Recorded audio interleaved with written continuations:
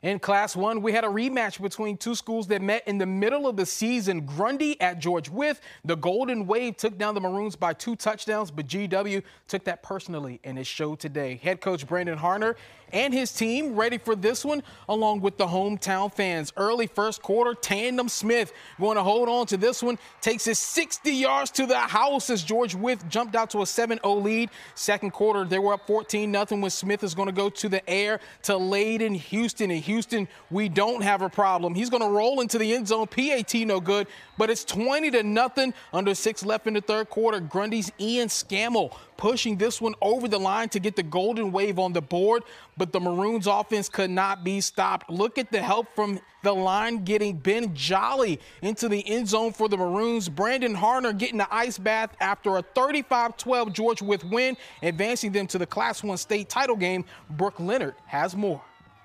George Wythe is heading to the Class 1 state championship for the first time in a decade. The last time that happened, they brought home that championship banner. Head coach Brandon Harner was visibly emotional after the game in a moment that was clearly very special to him.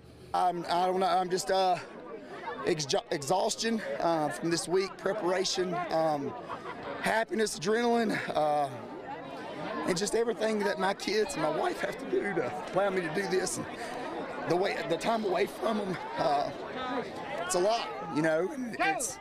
We got here, so right now I can't describe it. I had to have a good game plan. It was hard work. You know, practices were hard and long, but we stuck with it. I had to be really focused on defense because they're a powerhouse. They're good runners. So we're just focused on defense, and our offense is just the bomb. The test will continue north down I-81. The Maroons will take on Riverheads next Saturday at Salem Stadium. In Wytheville, I'm Brooke Leonard, 10 Sports.